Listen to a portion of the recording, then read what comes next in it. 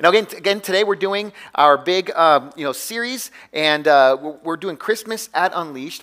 And again, we're so thankful that you're here. You know that during this time of year, that it's one of the busiest times in our lives. A lot of times, people don't come to church at Christmas time because their life is so busy in the month of December. You know, there's a lot of planning, a lot of preparation, a lot of shopping. There's so many different things, decorating, and but we thank you so much that you took the time to be here. And again, the biggest thing we hope that you walk out of here with today is this, is that we can all walk out of here with the understanding of the incredible gift that God has given us. So today what we're going to be talking about is the good news of Christmas and what Jesus came to do for us. But before we do that, would you please pray with me? Father, we just want to thank you so much for today. We thank you, Father, for this opportunity that as a church we get to come together and to celebrate, to remember the greatest gift that was ever given, the gift of your Son. Father, we pray that today, that when we walk out of here, we'll know how you see us. We know, Father, that what Jesus came to do for us, and because of that, we can walk out of here with our head held high, knowing that you got a plan and purpose for our life. We thank you so much for that promise. And again, Father, I pray that we can celebrate it today. We pray this in Jesus' name. Amen. Now, when it comes to Christmas time, a lot of people ask, what's the big deal about Christmas, right? Why is it that here we are 2,000 years later, after this baby was born in a manger, why do we celebrate this 2,000 years later? I mean, shouldn't this have only affected the people of that time, the people of Bethlehem? He was born there. But so why are we still celebrating this here 2,000 years later? And here's the reason, is that was the greatest news to have ever happened. That this single event that happened 2,000 years ago is the event that changed history for all of us. It's the event that changed how we relate to God. So this was the event that the people were waiting for to fix and mend our personal relationship with God. So this is the greatest news ever, not just for the people of that time, but for us today. You see, we see the story of Jesus in Matthew, Mark, Luke, and John. Those 4 books of the Bible are called the Gospels, right? And the gospel literally means good news. So the Gospels are the good news of Jesus Christ. So Jesus coming into the world is good news for us. Now, today we're going to look at, what are the benefits to those good news for us today? Listen to what it says here in Luke chapter 2, verses 8 through 11. It says this, "And there were shepherds living out in the fields nearby, keeping watch over their flocks at night. An angel of the Lord appeared to them, and the glory of the Lord shone around them, and they were terrified. But the angel said to them, 'Do not be afraid. I bring you good news that will cause great joy.'" So good news of great joy for who? For all the people. You know what that means? We're part of all the people. That the good news that brought great joy is for us as well. Not just there, all of us. So what was the news? What was the good news? Today in the town of David, a Savior has been born to you. He is the Messiah. The word Messiah means the anointed one, the chosen one, the one who came to pay the price for our sin. So Jesus Christ was sent here, and he said, the one that was going to sacrifice everything for us, he is the Lord. So that's the good news for us. See, it says here that God had a plan and purpose for Jesus. You know what I love about God? Is that every time God does something, there's a reason to doing it. Have you ever noticed that that's not true with us? With people, there are times in our life where we'll do something and there really was no reason to do it. We've done it and went, that was a mistake, right? If you have kids, okay, you know this. And if you were a kid, you've lived this, all right? But if you have kids, you know that your kids have done something dumb at some point in their life, and you ask them this question, "What were you thinking?" And they look at you with those sincere eyes and go, right? And you're like, "What?" You're like, "What was the reason that you did that?" They're like, "I don't know. I just reacted. I don't know I have no answer for you." I can tell you this. I gave my mom a lot of stress when I was a kid, and she would ask me that question a lot. "What were you thinking?" I'm like, "I don't think I was. There really was no reason for that." But that's not true with God. See, with God, there's always a reason for everything that he does. And it said that there was a reason for the baby to be born in the manger. That a Savior was born in that day. See, Jesus was born in a manger, but he didn't stay there. He grew up and then he paid the price for us on a cross. And him doing that, Jesus coming into this world and paying the price for our sin on the cross, completely changed everything for us. So today what I want to do is I want to show you four benefits that we get because God sent Jesus into the world. So let's look at number 1. The first one is Jesus came to show us what God is really like. If you look at our society, there's a lot of wacky ideas of what people think God is. I've talked to people, and I've said, hey, can you tell me, can you tell me what you think God is like? And there's some crazy stuff out there. I mean, people will say, and here's the wild thing, is that no two people are the same. What they'll do is they'll kind of base God based on their experiences. You can even have a married couple, and you put them into two separate rooms, and you ask them, can you tell me what God is like? And they'll say, well, I believe God is like this. And then their spouse will go, well, I believe God is like this. And it match exactly. And so there are often times in our society that what we're trying to do is we're trying to say, I believe God is like, and that's like trying to put God into our mold. It's a mental mold that we say God is this, right? And God is going to fit within this mental mold. But here's the problem. Our mental mold is too small for the almighty, all-powerful God. It doesn't work. Trying to confine God into our mental mold of him is like trying to squeeze me into spandex. It doesn't work. It's an ugly sight, I'm telling you. It doesn't work. And so God is much bigger than the mental mold that we try to put him in. And I've talked to people. Some people believe that God is this little old guy in the sky. That he's up there, he has a really long beard, gray hair. He's a little too old now to do stuff for himself, so he sends everyone else to go and do it for him, I talk to people, they actually believe that. He's an old man with a big old long beard.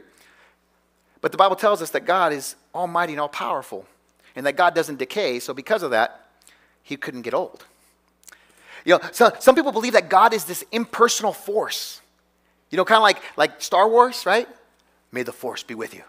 Right? And this impersonal force, that there's this power, there's this force kind of out there that you try to connect with and try to let it flow in and through your life, but it's kind of impersonal. You don't really know what it is. It's kind of mysterious.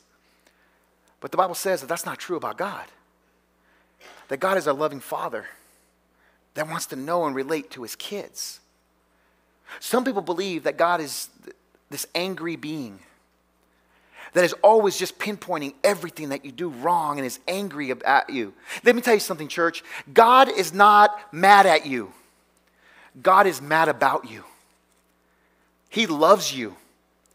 He's not this angry being that's trying to push you away to say you're not worthy. Jesus Christ came, and we're going to show you this. He came to show us what God is really like, and he's a father that loves his kids. And do you know that you can look around at the world and you can see by God's creation some things about God? I'll give you an example. One thing you can see from creation is that you can see that God likes variety. See, God created everything. God created every single one of us. And do you know that none of us are the same? None of us are the same. That we have different fingerprints, different DNA. God made you unique. And for some of you, a little too unique. You know what I'm talking about? No, I'm just kidding. But God made all of us unique and precious and valuable. If you have one of a kind of something, how precious and valuable is that? And God says you're one of a kind. And so God loves variety. We see that God is powerful. God created the ocean. By looking at the ocean, you know that you can see God's power? Because think about it, he created the ocean. And people go, well, how's the ocean powerful? Have you ever been hit by a big wave? Let me tell you, I have, where I was like, I can take it, boom. Yeah, I'm telling you, the ocean is powerful, and God made it just like that. We see that God is great and big. He created the universe. We see that God is organized. You know that? That God is organized. Organization makes things function. I'll give you an example. That right now, if you look at the way the sun and the moon and the earth are in relationship to each other, that it has to be in perfect organization. If the earth was a little closer to the sun, we would fry. A little further from the sun, we would freeze to death.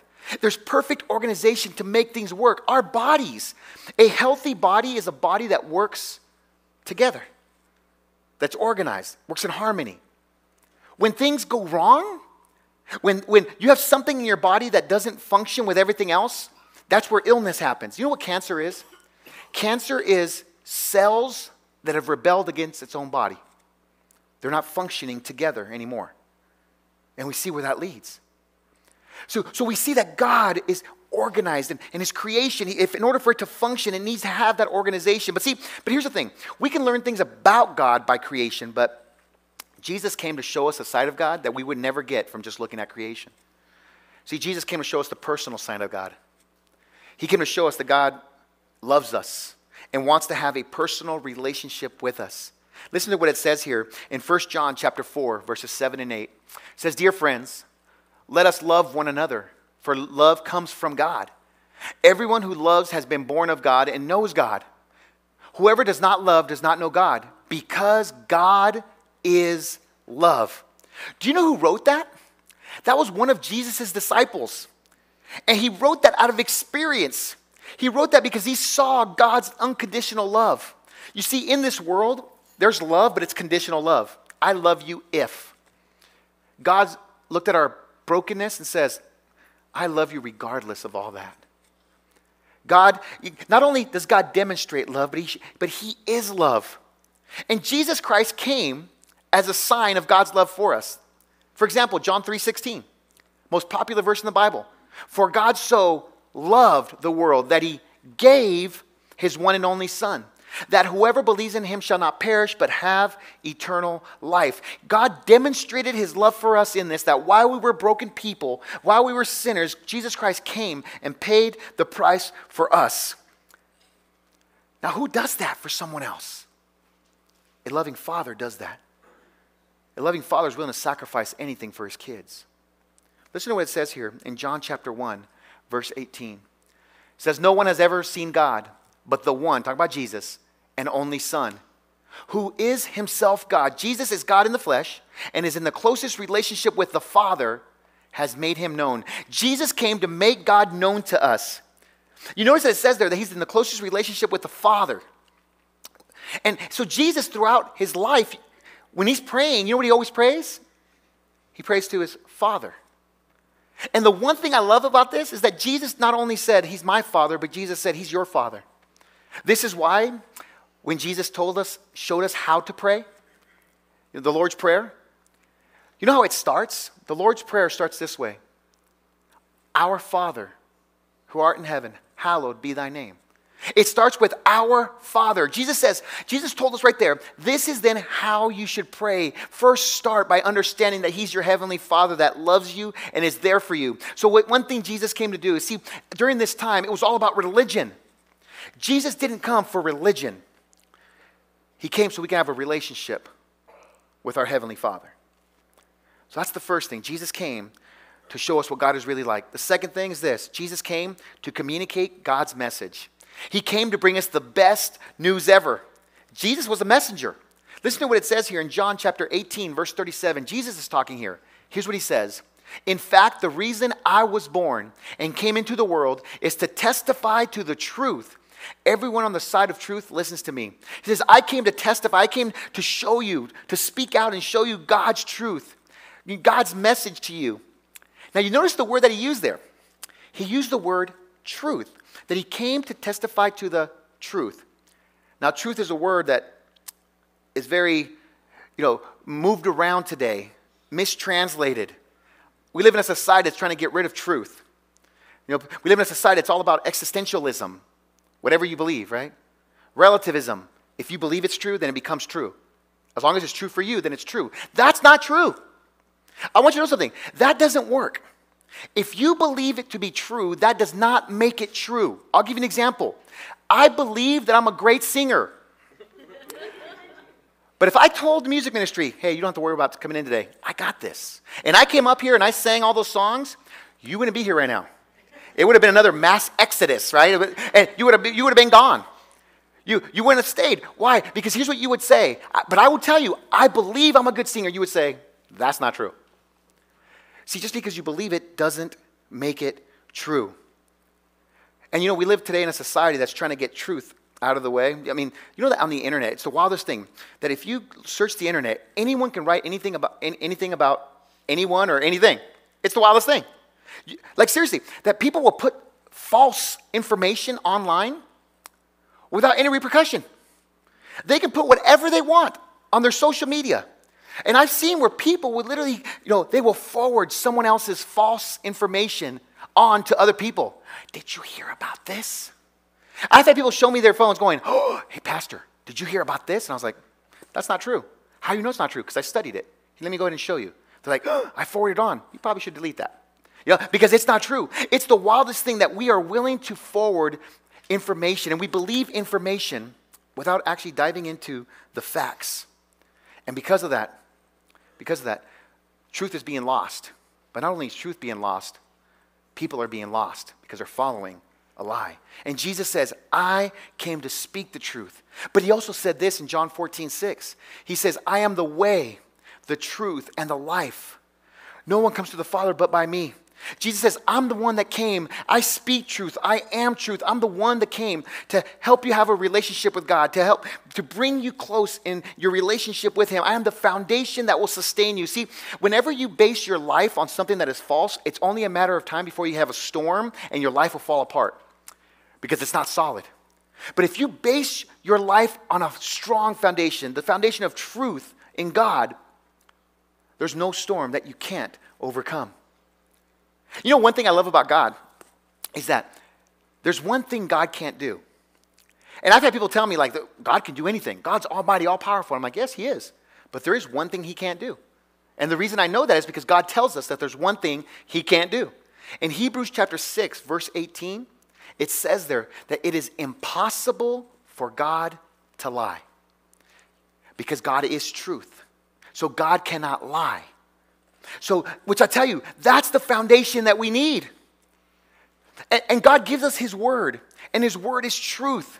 When you read the Bible, it is transforming.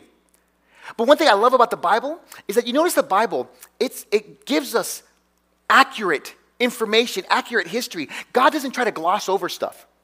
I've talked to people that said, I don't want to read the Bible because I see ugliness in the Bible. And I'm like, I'm glad that ugliness is there. Because that shows us that God is not trying to make things sound better than they really were. See, if you look throughout the Bible, you see that there were messed up people. There was people that did bad stuff. And they were bad, and they made this bad choice, and they made this bad choice. And then later on in their life, God transformed their life, and God used them to do something incredible. I love that truth because guess what? Every single one of us has made a bad choice and made another bad choice. And God says, but I want you to know something. I can still use your life to do something incredible. I love that God doesn't gloss over things. When someone writes about biography about other people, or you do an autobiography, you notice how they always try to make it look better than it is? Like, oh, that person was so fantastic. No, they weren't. We know the truth. And I love that God says, let me show you the truth. And I want you to know that there are huge benefits for us when we follow God's truth. There really are. That when we live our life in God's truth, there's benefits for us. Listen to what it says in John chapter 8, verses 31 and 32. It says, Jesus said, if you hold to my teaching, you are really my disciples, then you will know the truth, and the truth will set you free. There it is.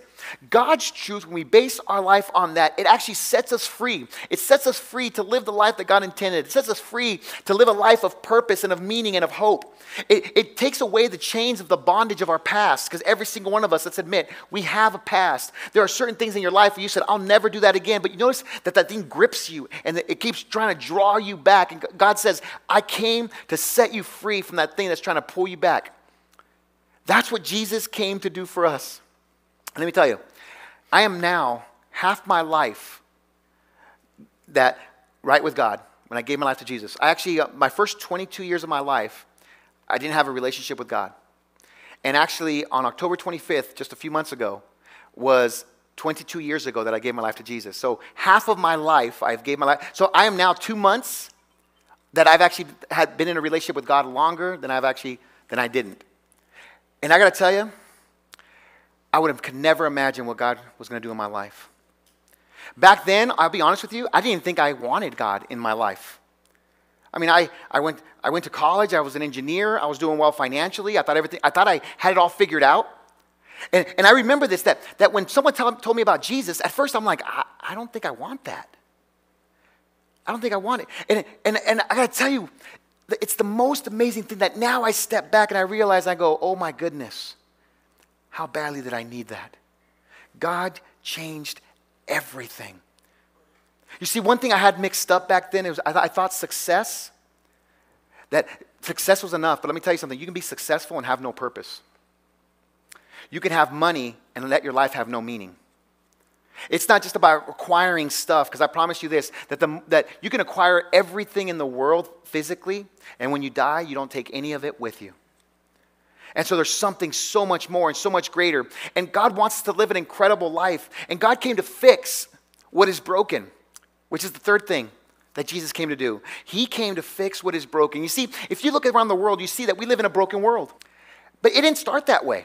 If you go back and you look in the book of Genesis, in the book of Genesis, you see that God created a perfect place called the Garden of Eden. That in the Garden of Eden, that there was no death, no sickness, no sorrow, no mourning, no tears. It was a perfect place. Perfect place. And God said he wanted us to live there with him forever. But then we chose sin rather than God. See, all sin is rebelling against God. That we used our free will, went in the wrong direction, chose against God. And at that point, God says that because of our free will choosing against God, and it wasn't just Adam and Eve that sinned, every single one of us has sinned. We've all made mistakes. Because of that, everything got broken. And the Bible now describes the world as fallen. It's a broken world. Now let's admit, we've all seen that. We've all experienced the brokenness. If you've lived any amount of time in this world and you weren't living in a bubble, we know how brokenness is there. There's health. There's brokenness in relationships. There's brokenness in our finances. There's brokenness in our own bodies, our own minds. We struggle with things, with depression. We see the brokenness all around us. And I want you to know that what Jesus came to do is he came to fix that. He came to fix the brokenness of this world. Listen to what it says here in Luke chapter 19, verse 10. It says this, "For the Son of Man came to seek and to save the lost." What was lost with sin? Everything. We broke the world. But the biggest thing that was lost with sin was the direct relationship with God that we had. If you go back and you read through the Old Testament, you see that people related to God very different from that point on. You see that there were certain people that God would use to go and speak to the people. They didn't have a direct relationship with him. But 2,000 years ago when Jesus came, the Bible says that Jesus was our mediator. To mediate literally means to bring together. That Jesus brought us back together. That you can pray directly to God. That you don't have to have someone else pray for you on your behalf. That we can have that direct relationship with God. Because Jesus came to seek and to save that which was lost. But people don't like to admit that they're lost. Actually, people look at that and they get angry about it. I still remember myself 22 years ago when someone was talking to me about why I needed Jesus, and they talked about how we're lost without him, and I'm like, I'm not lost. You see my car? Let me show you what I got. But see, then I realized how lost I was, because when I really stepped back and thought about it, there were so many times I just wanted to end my life because the stuff never brought true joy. When I was honest with myself, I realized that I wasn't living a life of meaning and of purpose. I realized that when my life ended here, that it was going to be over. And I wasn't going to go on to live in eternity. And that's what Jesus came to do for us. See, and I've talked to people about what that means to be lost. And at first people get angry. Don't tell me I'm lost. But you see, part of it is this, is the reason we get angry is we believe that it means that we have no direction. That we're just wandering around, and people don't like to feel that way. But I want you to know something, that when Jesus says here that he came to seek and to save that which was lost, he's telling us what he came to do for us, because the relationship that we had was lost. And let's focus on what he came to do. He came to seek and to save. By him saying that we're lost, he's showing us our value. Think about this. If you lose something that's important, you seek it and you try to save it because it's important. If it doesn't mean anything, what do? I don't need it. See, you misplace things that aren't valuable, but when you lose something that's valuable, you do whatever it takes to find it. Some of us, we would lose our minds if we lost our cell phones. I mean, some people, you'll start yelling at your family, right? Because you lost your cell phone, right? Like, no, I know you touched it last. Right? And no, I need my cell phone. You don't need your cell phone. Guess what? You will survive. But the thing is this, is we go, no, it's important to me. I have to see what's on social media. But it's important. But let's admit that if you're a parent, you lost a child, it would be a whole lot more important to look for them. Now, let me tell you, I have 3 kids, and when they were little,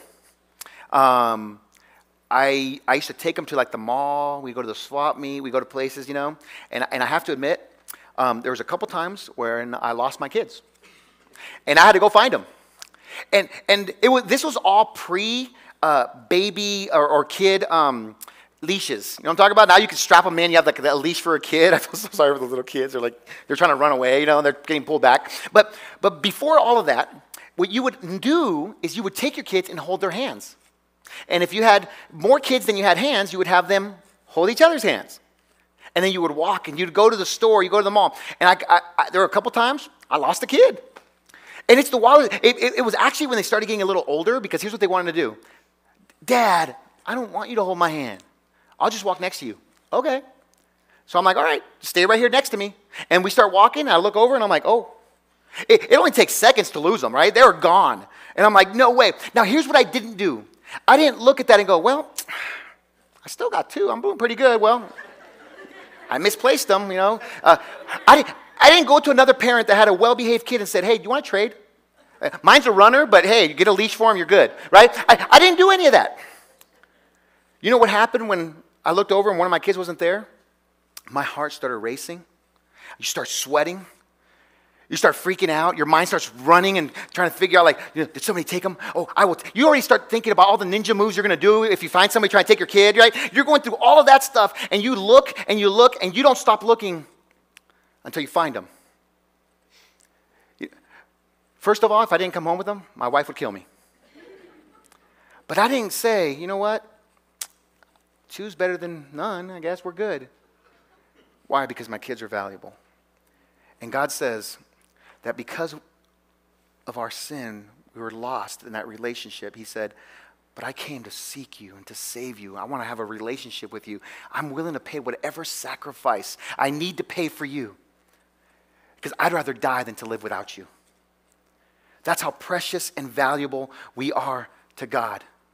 See, there's this misconception about God, that God is just up there, and that Jesus Christ came to make people feel bad, to condemn the world, to tell them that they're horrible and that they're horrible. Nothing can be further from the truth.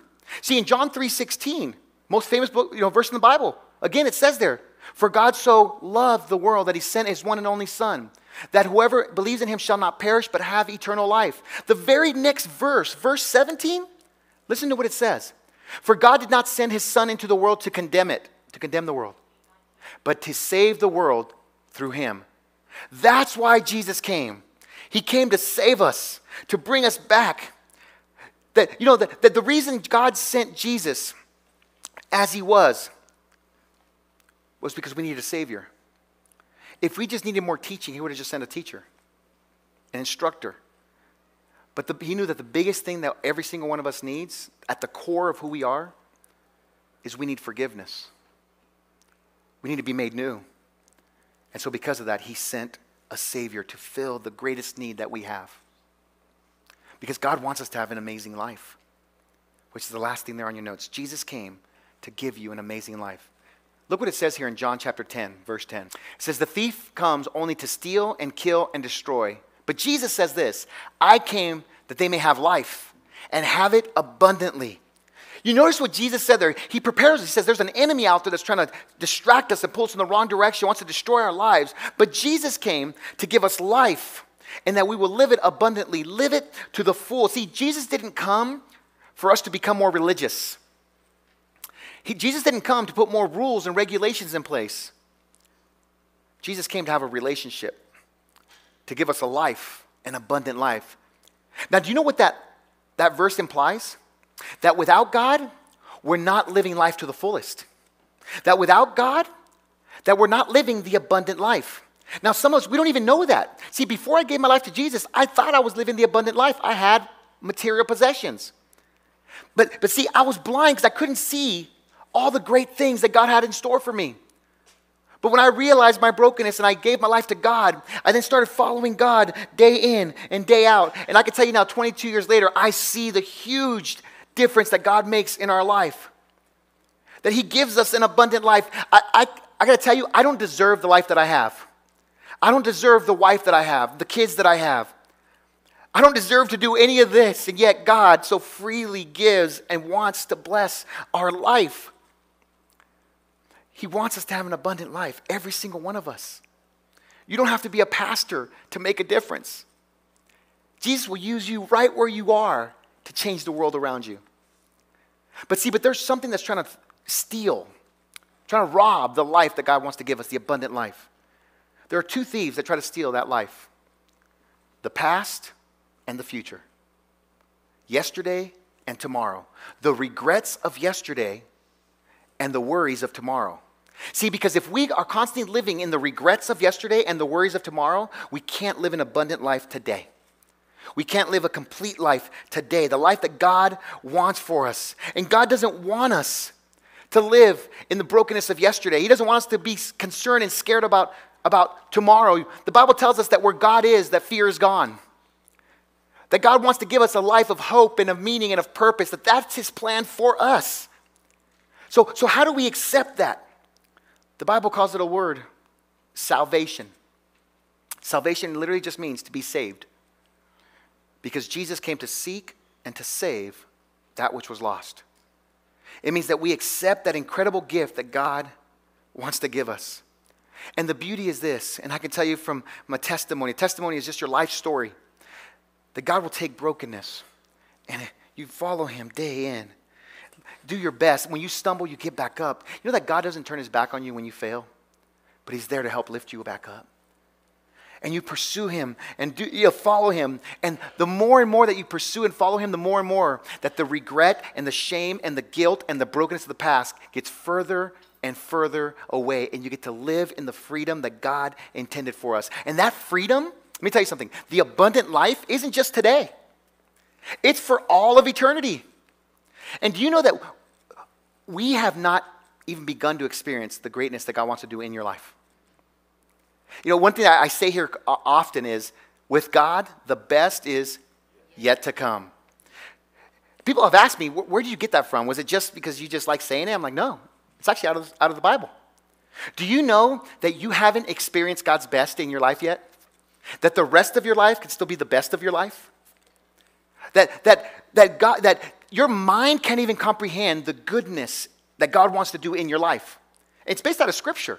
Listen to what it says here in 1 Corinthians chapter 2, verse 9. See, we believe we've already experienced God's best. God goes, oh no, the best is yet to come. It says, what no eye has seen, what no ear has heard. So you haven't experienced it yet, and what no human mind has conceived. So you can't even conceive it, can't even think about it. The things God has prepared for those who love Him. With God, the best is yet to come. And that's the gift that He came to give us on Christmas Day. You see, during Christmas time, we're going to receive all kinds of gifts. You're going to give gifts. You know, you go shopping for that perfect gift to give to someone, and you get to open up your gifts. But I want you to know something, that the greatest gift that was ever given on Christmas Day was Jesus Christ. God gave us the most incredible gift. This is why we celebrate Christmas 2,000 years after it happened. Why? Because God loves us. He's got a plan for us. And this is the only gift that you'll take for eternity. Every other gift, let me tell you something. If you get some awesome stuff this Christmas, by next Christmas, 50% of it will probably be broken. Maybe more. If you're like me, it's going to be broken by next week, right? I mean, it's the craziest thing. You can get, like, you see these commercials on TV, and some of these commercials are lies. When they show that husband who brings home, closes his wife's eyes and says, here, come outside. And they go outside and they open up their eyes and there's a Lexus with a bow. That's not real. If I did that to my wife and I said, babe, look what I bought. She's like, why'd you get us in debt? I can't believe you did that, right? I mean, so that's not real. But even if they did, even if somebody got you that Lexus, you can't take the Lexus with you. The only thing we can take is what we do with Jesus. That's what we can take for eternity. It's the greatest gift ever given. Listen to what it says here in 2 Corinthians chapter 9, verse 15, because it reminds us of this. When someone gives you a gift at Christmas, you know what you tell them when they give it to you? Thank you. It says, thanks be to God for His indescribable gift. That's what Christmas is about. That's the reason for the season. That, you know that God was the original gift giver. Before we started giving gifts and receiving gifts, God had already given us the greatest gift ever given. God wants to give us hope and meaning and purpose, but it all starts with us accepting that gift. And that gift is available for every single one of us. If you've already accepted the gift of Jesus, let's keep moving forward. Keep following God. And you're going to see that all that stuff, and some people say, look, I gave my life to Christ, but there's still stuff there. I'm telling you, take your next step. Because the past stays over there, but you keep taking your next step. If you're here today and you've never given your life to Christ, but you're saying, I want that. I want a life of forgiveness. I want a life that I don't have to consider and think about that stuff that I've done, the shame and the regret and the brokenness. And I'm ready to live the life that God intended for me to live. I want to have purpose, and I want to be with God for all of eternity. It all starts with you saying, I accept the gift of Jesus. If that's you here today, you're saying, hey, I'm ready to. I want to accept that incredible gift. Please head on back to the Red Connections table back there. Pastor Brent's back there. We'll have somebody else with a lanyard. Please go talk to them. We want to help you take your next step in your relationship with God. Actually, right after this service right now, we already have someone who's getting baptized. So that's awesome. So yeah. So if you're saying, hey, I'm ready to do it, let's do it. Because with God, the best is yet to come. Let's pray. Father, we just want to thank you so much for today. We thank you, Father, for the opportunity that we get a chance to step back and to remember what Christmas is all about. Father, help us to remember that Jesus really is the reason for the season. Father, the whole reason that we give gifts during this time and receive gifts is because the greatest gift that was ever given. We thank you so much for loving us the way that you do. Father, we thank you that even though we've all gone astray, we broke your perfect creation, we've all sinned, and even though we broke things, you've never given up on us. We thank you, Father, for loving us the way that you do. Help us to love you, not just with our words, but with our lives. Because, Father, we know that when we pursue you with everything we've got, it's not because we're trying to earn your love. When we follow you, it's not trying to earn your love, Father, but it's because we understand that we received your love. Help us to walk in that. We thank you so much. Father, we praise and honor in Jesus' name. Amen.